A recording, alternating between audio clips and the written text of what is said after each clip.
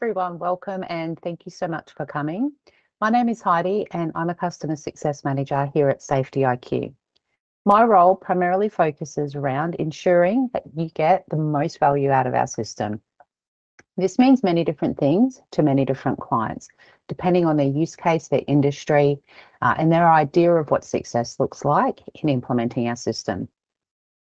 As such, I hear a lot of different stories and I see our software being implemented across a wide variety of industries and obviously for differing reasons. One common thread I hear is that companies have a multitude of data, however, are insight poor. I'm not going to promise to fix that today. However, my goal is to be able to give you access into the data you have available through SafetyIQ. I want to show you how to connect it to something tangible and be able to start gaining some insights. For today's agenda, I realise that not all of you are current SafetyIQ customers, and I would like to take you through a high-level overview of our journey management module. This will allow you to envisage the types of data that will be available and the types of data that might be valuable to you. We will discuss the power of the data within SafetyIQ and the power of data within safety. I want to demonstrate this with some real-life examples from our clients and how they've used our data and our system to achieve operational efficiencies and increase compliance. And we'll work through together how to get your data out of the platform, and I will show you how to connect this to an external platform to allow you to be able to start delivering data for yourselves and getting some tangible outcomes from that data. The platform I'll be connecting to is Power BI. There are many other platforms on the market, but Power BI is what we'll be using today. And this will enable you to start creating your own visuals. At the end of the call today, to thank you for your attendance, I have prepared a Power BI template. This template contains some information that other clients have found useful. We'll also send through some instructions on how you can connect the data, so don't worry if you don't take notes or miss out on some of those instructions. So into our journey management overview. The journey management module within SafetyIQ allows companies to have a visualization over where their users are throughout the course of their day. It allows you to ensure that they're safe and well. And we digitize what was previously paper-based or Excel-based into a system that can provide you with insights over your workers. It also allows you as a company to be able to respond real time when something is happening with one of your employees. So how does it work? A user logs in to SafetyIQ and they build out their activity. So an activity can consist of multiple action types. An action type could be driving a vehicle, it could be working on site, it could be lone worker. So an activity isn't just driving from point A to point B. An activity can be driving point A to point B. They might be working on site for a period of time. They then might be driving to another site, working on that site, and then driving home. Users can build out various checkpoints as they move throughout their day. Once they've built their activity out, and the activity obviously does need to sit within your own company guidelines for check-ins, rest breaks, etc.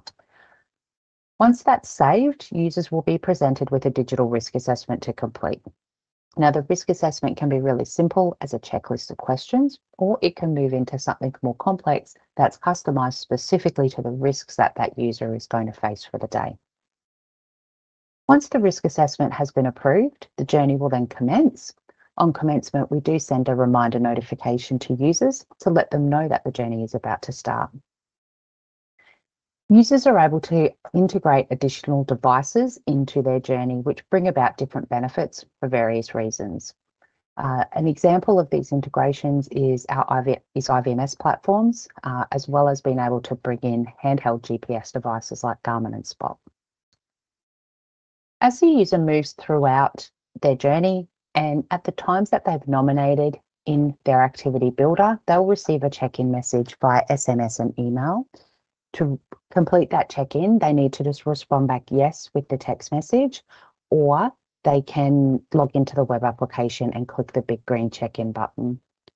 If users have Garmin devices with them as well, they can also check in with the Garmin device. If a user doesn't check in, that's when our automated escalation process will kick in. The automated escalation process is predefined as part of the onboarding plan for those particular users in the team that they're a part of. And this will send a notification to somebody in management to let them know that that user hasn't checked in. This enables you to start the recovery process for that user. With the additional integrations, including IVMS and GPS, we can also ensure that critical events throughout journeys are not missed and follow the same escalation pathway. So for example, if I have a GPS device included on my journey and I hit the SOS button on the GPS device, that is going to allow notifications to go to my level 1 manager to let them know that I'm in trouble and I need assistance. Additionally, with the IVMS devices, they're also, if there's a duress button, you can hold the duress button. That's going to send notifications out through that channel, as well as critical incidents such as a vehicle rollover or a collision. So data has an incredible impact in enhancing workplace safety. In industries where safety is a critical concern, such as manufacturing, construction, and healthcare, the connection and analysis of data can lead to significant improvements. Through the use of technology, we can monitor conditions in real time and identify potential hazards before they escalate into accident. By leveraging historical data, we can predict safety incidents and deploy preventative measures, proactively saving lives and reducing injury. Data also plays a pivotal role in emergency response and disaster management. When a crisis strikes, rapid and accurate data collection can mean the difference between life and death. Through the use of SafetyIQ, emergency responders can pinpoint the exact location of incidents, identify at-risk staff, and allocate resources effectively.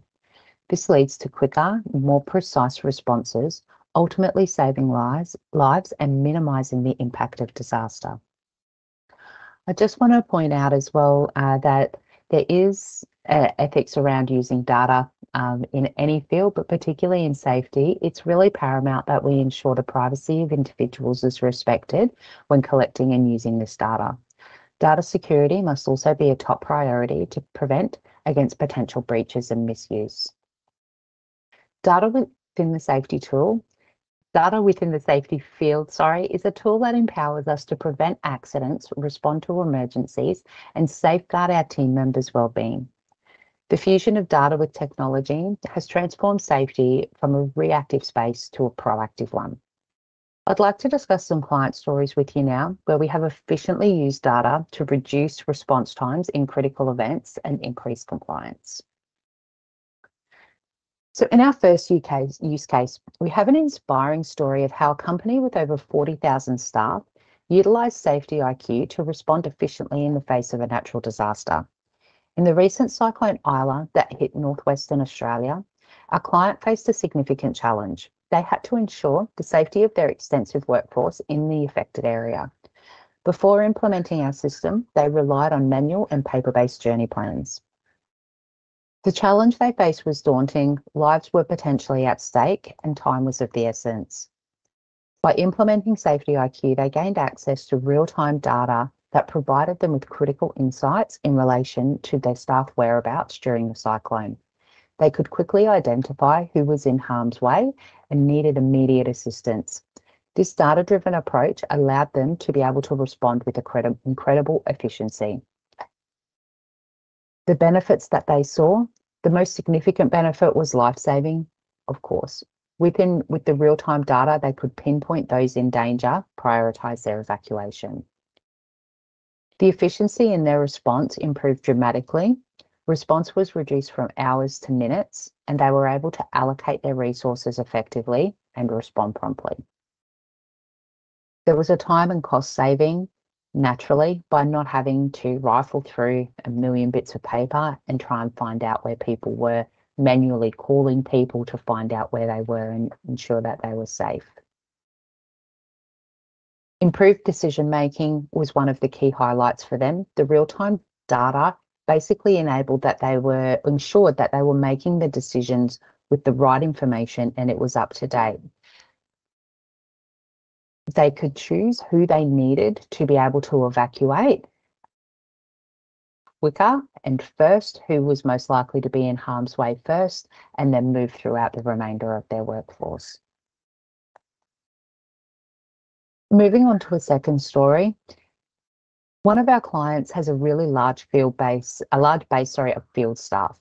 They face a challenging task. They're travelling vast distances daily, often exceeding 400 kilometres through remote and challenging terrain.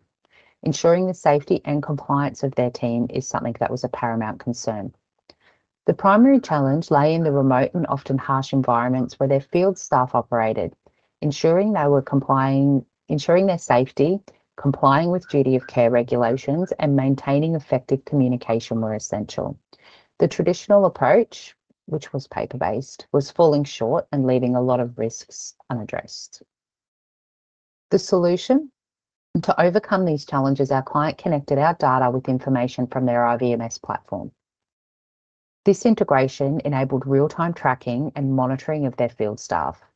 The data-driven approach increased compliance with journey management regulations, ensured duty of care to their employees, and facilitated seamless communication. The overall benefits were an improved safety culture. The data-driven solution led to enhanced safety culture within the organisation. Field staff felt safer, feeling more valued, that led to an increase in job satisfaction and morale. They had enhanced compliance by seamlessly integrating data from our system and their IVMS platform. Our client was able to achieve impeccable compliance with journey management regulations, minimising risks and potential liabilities. The other benefit that they saw was a centralisation of information. So being able to bring in multiple data sources into one platform enables them to have all relevant information at their fingertips. It also enables you to start seeing trends and patterns across areas where you may not have seen them before with the disparate technology solutions. So now onto the how-to portion of today's webinar. It's 3 steps really, and it's quite easy to be able to pull the data out of the system. The first thing we need to do is generate an API key from the SafetyIQ system. Some of you may know this system as Jessie, whilst we're going through the rebrand. To do that, you need to log into Jessie. To confirm, you will need to be a company administrator within the program. And if you aren't a company administrator and you want access to it, please contact a company administrator within your company. So I go into my company tab and I go to API token. I go new API token. I want to be clicking the view all functionalities in the API token, and then I want to give it a name. Click new API token, and this generates a token for me. I need to copy that by clicking the little copy function over here. When I close out of here, that API token will never be seen in full out of the system again. So really important that you save it somewhere that is safe and not accessible by a lot of people. Copy that in here and then click close. That's it from getting the information out of the system. Then you need to open your Power BI desktop. We've provided a template. This is the template that we will provide you at the end of the call today. What you need to do now is basically link your data into this template.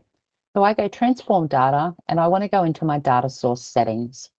I can see that I already have the OData feed hooked up to come out of the system. I then need to edit the permissions to move it to being my API key. I put that API key in and I click save. There's already an API key in here. What I would do then is click refresh. That's going to pull all of the data out of my system. So what can we see and what data sets do we have available? What you can see over here, these are the data sets that are being pulled through from the system. And this enables you to start customizing the information that you're presenting to meet your organizational objectives. So we have different activity statuses and different activity information. So the start time, end time, team IDs, user IDs, moving into activity notes, so you can start to get a really good picture of communication throughout your organisation. Are your risk assessments hitting the mark, or have they become a tick and flick exercise? Are risk assessments being approved in time? Are they not being approved in time? What's the communication like between managers and the end staff? We have a multitude of information about checkpoints, so the long and lats of those checkpoints, the team ID, team that they're associated to, planned check-in, actual check-in, and this all links back to a centralized activity ID. We then have our default team tables, so that's how our data is organized, is through our teams. We have information in relation to devices and how devices are being used in the field. We can bring in passenger information. We've also included some rolling calendars just as a best practice from a Power BI standpoint.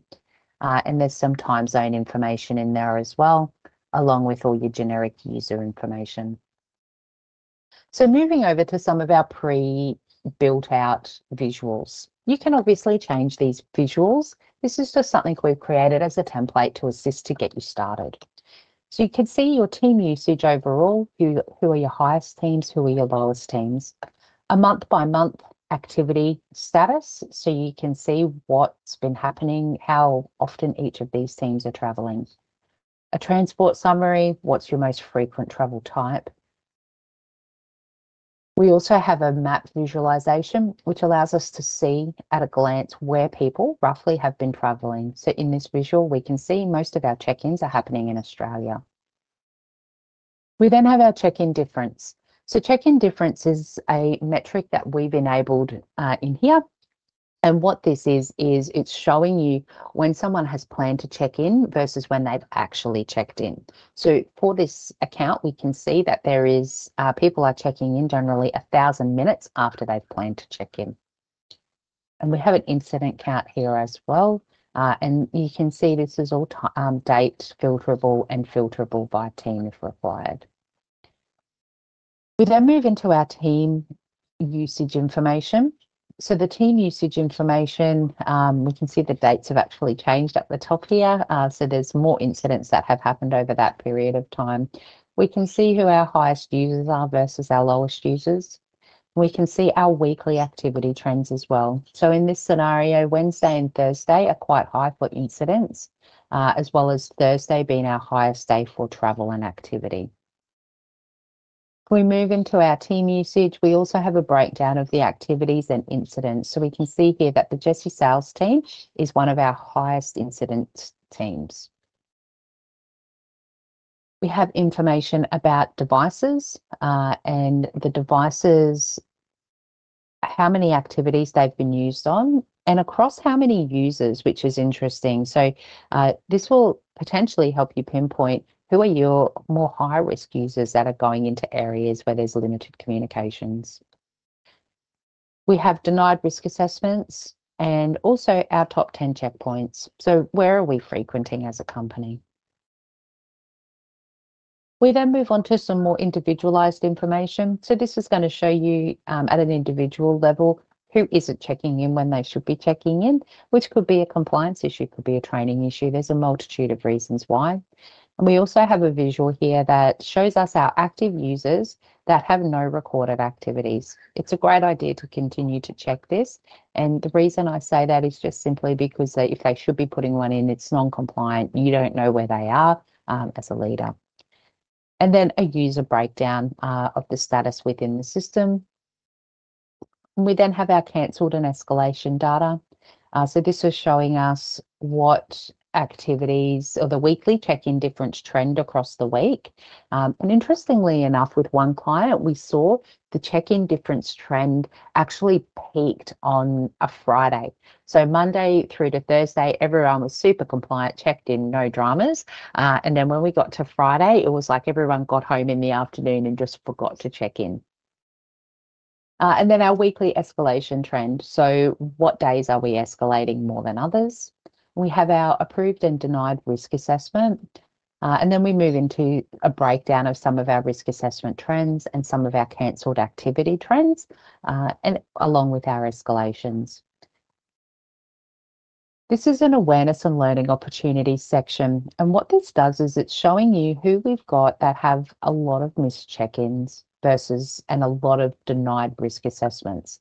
So these might be users that potentially need to have some upskilling within the system, which we're more than happy to help with. They might have a lot of denied risk assessments. So are they planning far enough in advance? Those kinds of can enable those kinds of conversations for you. And we also have a bit more of an interactive map view, and the map view can show us exactly where we're checking in. Now, this can be broken down by team, can be color coded, whatever makes sense from a visualization from your perspective. That's it from the template side of things. I just want to check. And really that, I suppose, wraps up the webinar for today. Really appreciate your time in coming in, and would obviously really appreciate any feedback that you have in relation to the webinar content, whether you found it useful or not, but more specifically in relation to the data that we've discussed today. Thank you so much.